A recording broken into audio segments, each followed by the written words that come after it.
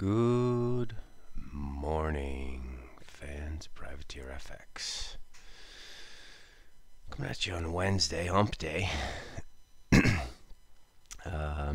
guess it's the 16th. What is today? Yeah, 16th of November.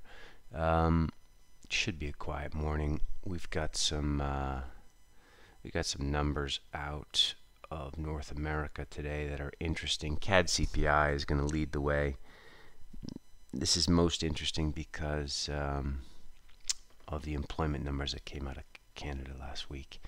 But we'll get to that in a second. First, let's look at sterling. We talked about it yesterday.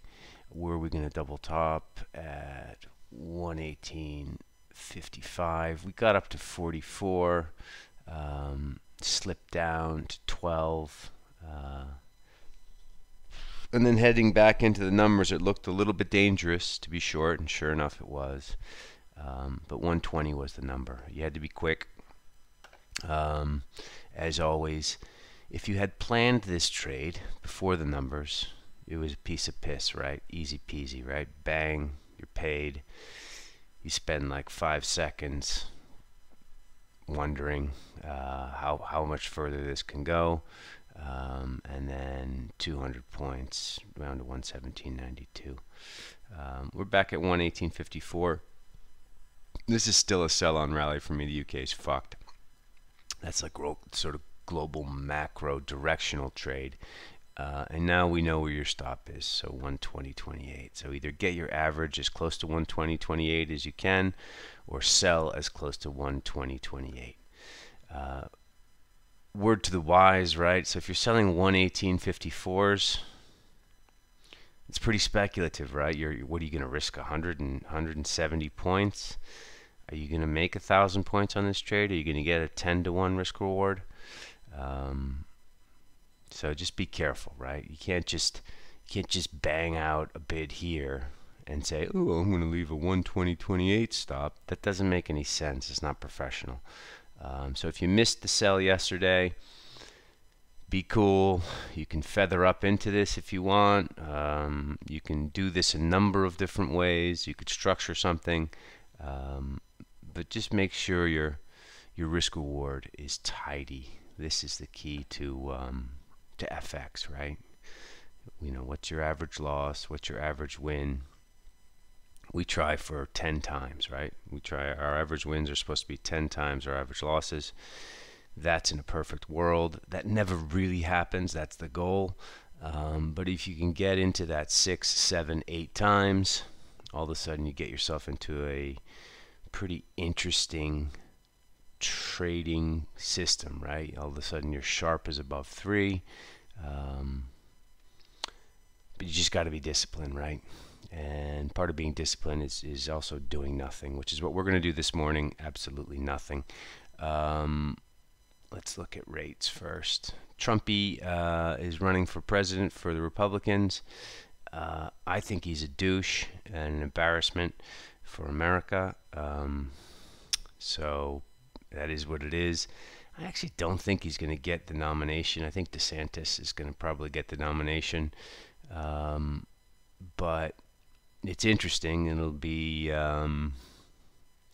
quite interesting to watch DeSantis and Trump tear each other apart with their idiotic little nicknames and their dumb marketing ploys and their like juvenile, I don't know, political muckraking. But as an American, you know, who obviously has lived overseas for 30 years, it's just sad to see that we can't come up with candidates better than these fucking idiots. You know, and equally on the Democratic side, I think Biden's a muppet, and 80 years old, dude. Hang it up. Can't even fucking remember your last name. Gee whiz. Sorry, America, for what you guys have to live through this past, I don't know, 20, 25 years. Anyway, politics aside, this should be bullish. Equities a little bit. The Trumpy thing, you can see not much of a boost. Yes, right here. we had this little move here from 88 to 05. It's so early. You can't really trade anything directionally with Trump just saying I'm in the fray. He's also not a youngster, right? I think he's 76. So God knows, maybe he'll fall and maybe he won't be able to get up. And God knows how that goes when you're that old. But Nazi also hasn't done too much. Quick look at crude because CAD is in play today. Kind of middling here, 86 bucks. Again, it's kind of sleepy between 90 and 80 or 85. It's just pretty meaningless. Rates 382. This is dovish. Aussie, not doing too much. Here's the PPI high, 67.97. No real trades here. These charts are all going to look similar now, right? So we had the shock PPI high, and then we had the big fuck you retracement, and now here we are right back where we started going into CPI. This is pretty standard FX stuff. Shock high, drops 230 points. Now we're right back where we were in cable. Dollar yen, same chart. All of these charts are exactly the same. Dollar Swiss with a little bit less vol. Dollar Swiss was also the most stretched, right? Well, I would say cable was the most stretched, but Dollar Swiss was also incredibly stretched, which is why I didn't really have much of a left-hand side. It's fine. Nothing to do here this morning, right? Just sit tight, right? Part of professional trading is not trading, right? Don't trade when there's not don't trade when there are no setups. Here's something that we've talked about a lot. This is a setup, but 86.90, or if you want to draw this line here, which some people will have drawn, it's kind of sexy, right? 3 or 4 touches. It comes in at 87.08. The low yesterday was 25. Again, there's no trade there. You're waiting. You're waiting for the trigger point. And why are you waiting for the trigger point? Because you're assuming that there'll be other people selling when you're selling, which makes it easier for you on your entry. Again, not here to do the ABCs of trading, although I kind of am. A lot of you guys come into my DMs and show me your trades and all this stupid shit. I don't need to see your trades. I'm just here to try and give you a little bit of an idea on a couple of different setups. You got to get in your own way, get out your own way, and you got to find a broker who's not going to fuck you, right? Someone called me the other day and they showed me 3 points wide on euro dollars. Their little broker. I won't even say the broker's name, but you can't. You got to be with professional people. You got to surround yourself with professional service providers in order to win at this business. 3 wide in euro when the real world is basically 0.1 wide or choice, you're fucked. So try not to fuck yourself. If you're going to get fucked by your wife, right? Don't get fucked by some broker. That's my advice for the day. Sterling yen and euro yen. I mean, these are not really in play, right? There's no real flow here. These are just at the mercy of these dollar side trades. Nothing really to do here. Again, blah, blah, blah, nothing to do. Let's look at dollar Canada. Whoa. Somebody's calling. Let's look at dollar Canada here. Hold on.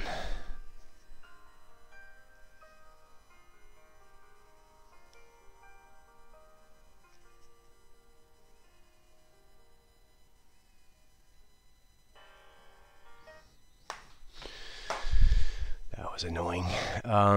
Let's look at dollar Canada here because we have CPI today. So if this thing comes in hot, what was our low yesterday? 132.27. If this thing comes in hot, it's going to be tricky, but you're going to look for maybe a gap move to 27, some kind of a bounce, and then you resell on the little bounce. You're obviously not going to be able to get in or trade in the first 10 seconds of this number. You do not want to reach in that first 10 seconds. So this will be very, very interesting, right? If this thing comes in hot, this thing could easily go 200 points. And if it comes in soft, you're going to see stops above 133.60. And that's going to be really, there's going to be some flow there, right?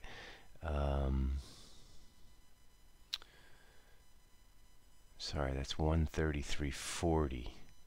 There's going to be some flow there above 133.40 because the market is short dollar CAD. So if this comes in super soft, this is more of a break trade. If it comes in super strong, you wait for the reach, you resell the bounce, you have a sensible stop. Maybe you feather into that, knowing that in the low liquidity, this thing could go anywhere. Think about the 135 break. It really fucked around between 134.80 and 135.40 before it really settled in lower. And so this is quite an interesting trade. Euro CAD. I don't really know here. I mean, there's less flow in Euro CAD, but if it comes in hot, you could smack the pony in Euro CAD. Oh wait, where's Euro CAD? Sorry. If it comes in hot, you can smack the pony here. Same idea. Wait for a bounce. It goes down to 136.90. Try and do a resell. There'll probably be a little less vol in Euro CAD than there is in CAD. The CAD yen chart. Again, so they're all pretty much the same. You know, you're if this thing comes in strong, you look for a touch of 105.90. But the problem with CAD yen is dollar yen is firmly offered. So be careful with CAD yen. I would avoid CAD yen. Euro CAD, dollar CAD look to be the horses. Here's the kicker. We have retail sales.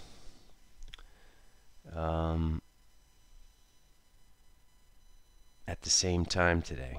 So got to be careful with that. You got two releases, and we'll have to see what happens there. So, like, you know, obviously if Canada comes in hot and retail sales are shit, that gives more energy to dollar CAD.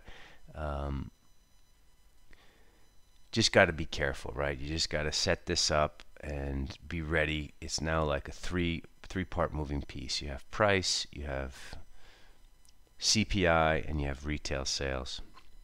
Tricky. And for those of you who are beginners, just don't even bother trading this. You're surely going to fuck it up. And so just sit back and watch. Maybe do something in your head. What would I have done? Watch the price action. You know, it's part of getting in your 10,000 hours of watching.